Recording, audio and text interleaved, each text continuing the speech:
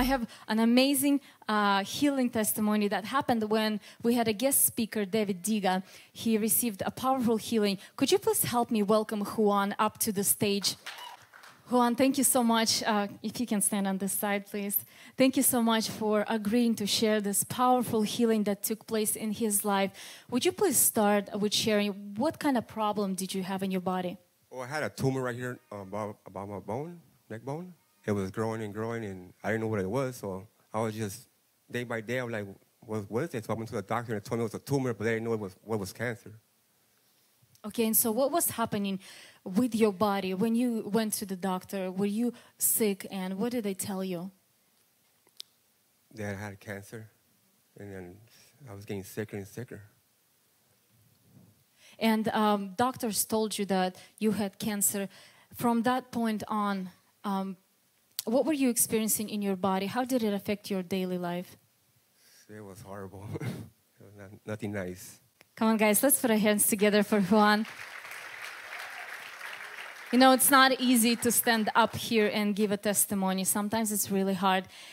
But, you know, we are so excited about what God has done in your life. You know, having cancer is not fun, okay? And we talked a little bit earlier, and he explained to me that he was getting sicker and sicker, and when he went to the doctors, they told him that the fluids from this tumor, they spread throughout his whole body, and they started to affect even his heart, his liver, and his other organs in his body. And so at that point, he needed treatment and a lot of other things that he was actually going through. And Juan, would you please tell us, how did you receive your healing? I praying to God night and day. Yeah. So when I wake up, I pray, thanks God, I have opened my eyes. Okay, so daily you were praying to God that He would heal your body. And I know your older sister, Maria, she took you to that service that was going on here when we had a guest speaker. What happened when he prayed for you? I felt it good.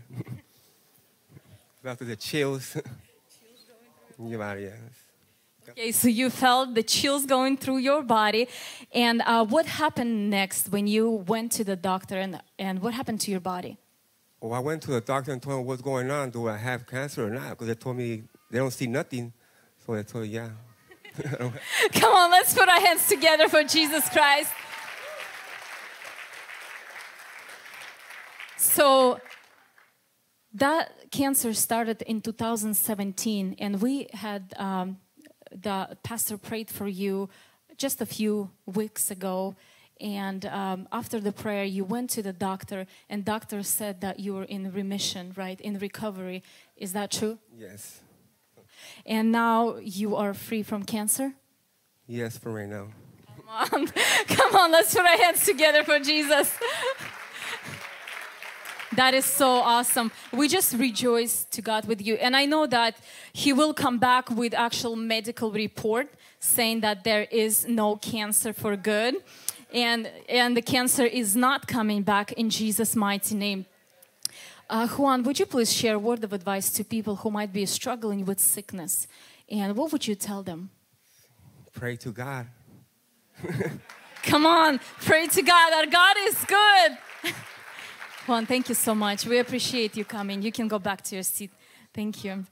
Guys, there is nothing that's impossible for our Lord Jesus Christ. Amen. And we believe that healing will be like breathing in this place. We believe that incurable diseases will become curable in an instant with the power of God. Amen.